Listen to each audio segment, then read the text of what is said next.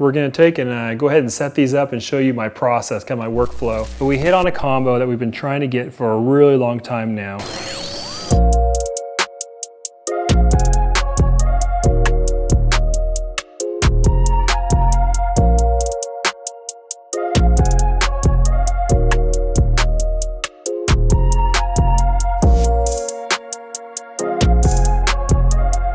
Hey guys, welcome back. It's Friday afternoon. We have another awesome video for you. We're looking at some crazy clown pieds. We got really lucky on the clutch. It was Orange Dream, Yellowbelly, Leopard, Enchi, Pastel, clown pieds. Crazy stuff. And the female actually proved out she was pied posset clown. So a lot going on. So we're gonna show you those, and then we're gonna talk about how we set them up, like the process we go through from having the babies to putting them into our system. So some good information, and last we're gonna end up with a crazy new highway clown combo. Let's get into it. All right, so here's our clutch. We have a couple crazy clown pieds, Orange Dream Wildness, Crazy Ivory. Let's look at them individually and check them out. So the coolest, kind of most gene-packed clown pied here is this beautiful girl. I've been working so hard to put Enchi into my clown pieds just because of all the pattern it brings. And I've had a gold snake now for a OD Enchi Yellowbelly clown pied, and I've actually gone past, I got an ivory version, but this one is Pastel Enchi Yellowbelly Leopard clown pied and possible Orange Dream. So what a wild kind of mix that is. We're not gonna know if it's Orange Dream until we breed it. What a pretty girl though. I love how much pattern, just absolutely packed with pattern. A lot of times when you put leopard into the clown pieds, it's gonna actually make a relatively high white snake, but Enchi just cleans it right up, perfect. The other clown pied was one we've made a few of and I never get tired of making. This is Orange Dream Yellowbelly clown pied. Absolutely phenomenal. You know, that Orange Dream Yellowbelly pied is just perfectly beautiful orange saddles. And then, of course, the clown head gives you a whole different twist on it because you know this is the double recessive. Another girl, she's gorgeous. Then we got in Pastel, Enchi, Leopard, Ivory, Clown, Het pied. How wild is that? And possible Orange Dream. So you see here, we have the ivory, right? So it takes away almost all the pattern. But when you get leopard in there, it adds some of it back. So we do have a nice line down the back here. Enchi kind of really extenuates the color, and also that line is more purple, more bold. Then we made a non-Enchi version of it recently. So really cool, absolute powerhouse male, Pastel Enchi, Leopard, Ivory, Clown, Het pied. Wild. Next two are just really good fundamental pieces. We got a Enchi Yellowbelly pied Het clown, gorgeous, and then a male that I'm definitely gonna be using since I didn't get a visual version. I'll keep this boy back. This is Orange Dream Enchi Yellowbelly pied Het clown. So this is the one I wanted the clown pied version of. I might still make this here. We have some stuff incubating, but in case I miss a male, this will be my breeder male here going forward. We're gonna narrow down those odds for next year.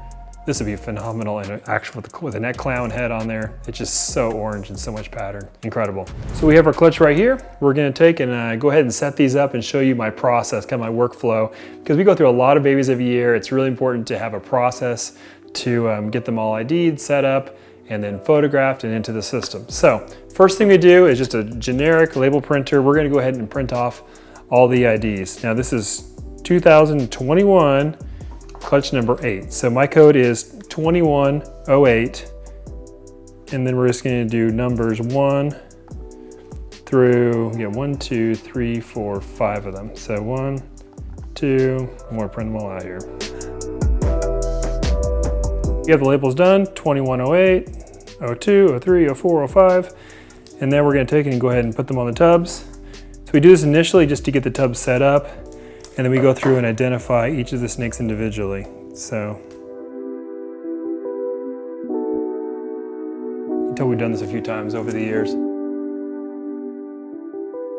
Next thing we do is we go through and identify each snake by the genetics on there and type it in and make labels for each individual animal. All right, so this first one, Pastel, Enchi, Yellowbelly, Leopard, Clown pied, and it's a female. So I'm gonna put a F. So I'm using all my little shortcuts. And on my label, what I'm gonna do is I'm gonna put Orange Dream in parentheses because it's possible from the pairing, I can't rule it out. And if I were ever to breed this snake, I don't want to forget that it's in the mix. When I get my results, I want to be able to know where it came from. So there's our label, all set. And we're gonna go ahead and put it on the tub and put this first snake away. First one to put away, we're gonna repeat the process with each one from here.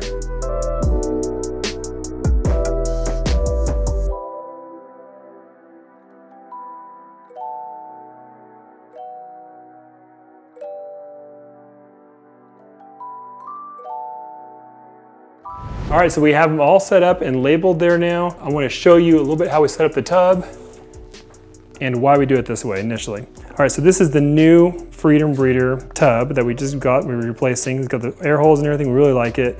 So we don't use a deli cup in the actual cup holder. So this would be an 8-ounce deli holder. In our experience, what happens is it's too much water, it sloshes a lot. We like our little 2-inch couplings with a 2-ounce deli inside. We love that, it's nice and disposable. And it actually fits well in here so it doesn't get pushed around the tub anymore, which is kind of nice. We start one on a paper towel for the first 3 times we try to feed them, basically. So the reason why we start them on a paper towel is because they really like being on ReptiChip. They're gonna do really well on ReptiChip. And a way to trigger them to eating will put them on ReptiChip. So what we do is we start them on paper towel to see if we can get them going first. That way, if they don't for some reason want to eat, we have something we can still change about their environment in order to get them to. We find that 95% probably plus will eat on the paper towel, but that last 5%, if we switch them after a couple tries to ReptiChip, that last 5% will eat. If we start them on ReptiChip and 95% of them eat, there's really nothing we can change to give them that little extra incentive. So you just give us a little bit of tools in our bag when we start them on paper towels to get them eating if there's some kind of problem whatsoever. So the last step in this setup is to photograph every animal so that we can put it into inventory and be able to track it from here. So we're gonna start with the first one. Most people assume that I have a really fancy setup because our photos do turn out really, really well, but it's actually extremely basic. We use basically a poster board that I've turned into a little light box, and it gives a nice white background here for the flash to bounce off of a little bit. So we'll pose the snake, I'll snap a quick picture, and we have it photographed. So the next step will be to put the snake back in here, and we take a picture of the front of the tub so that we can go in and we can add the ID number to the actual image in our computer, and we have a really good record to be able to look them up later. And we actually put the ID on the image itself so that if the picture ever shows up on the web some weird place and we need to know the details of what the snake was and where it came from, we can always look at the actual photo itself and get the ID number, the parents, and all the details about it. We'll just repeat that for every snake in the clutch.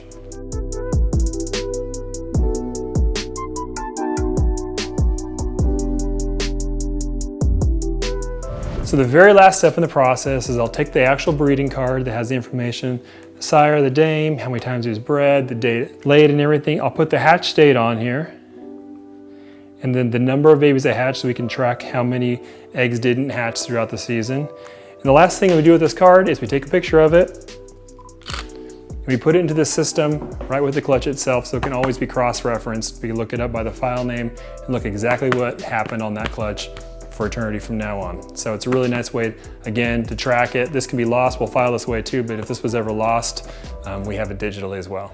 All right, so that's it for this video. Before you go, I have one more special snake I want to show you. This is one we put on Instagram last week when it was still in the egg, and it was just a 3-egg clutch, but we hit on a combo that we've been trying to get for a really long time now. This is the Leopard Highway Clown. I actually thought I hit this combo 3 years ago, 2 to 3 years ago when we hit the Highway Clown. It was just a really high pattern animal, and I thought maybe it was leopard, but now we have the official proof. The animal with leopard is way better, way more contrast, way darker, and just check out the orange, purples. It's all kind of just the perfect combination of highway and clown, and the leopard just brings so much contrast in it.